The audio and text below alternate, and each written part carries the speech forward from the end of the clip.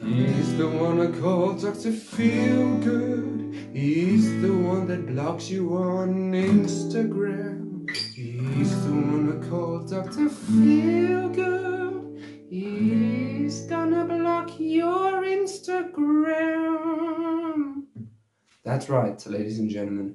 One of the world's most famous bands, Mötley Crüe, blocked me on Instagram. So it all started with me asking this question. Are the instruments going to be pre-recorded? A question I actually wanted an answer to, but I'm blocked. This is how my Instagram now looks when I type in Mötley Crüe. It's totally blank, so it's clear that I'm blocked. And that because of a comment about the instruments not being live. This is a rock band. Mötley Crüe is a rock band. The amount of playback they use on their stadium tour, I think it's US or whatever, it's crazy.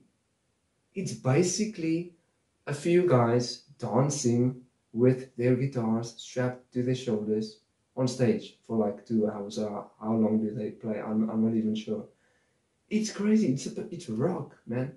Music should be real, and it's really shocking what Mötley Crüe have become. Honestly, I mean, how they treated Mick Mars, the only solid guy in the band, I would argue. Tommy Lee posting his pictures on Instagram. What a weird guy, man. Really. So yeah, I just wanted to talk about this.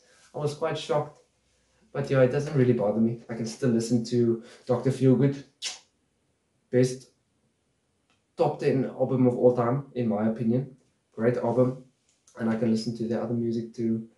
Really, will always love their music. But the band itself, John 5 and all those people, man, it's become a joke.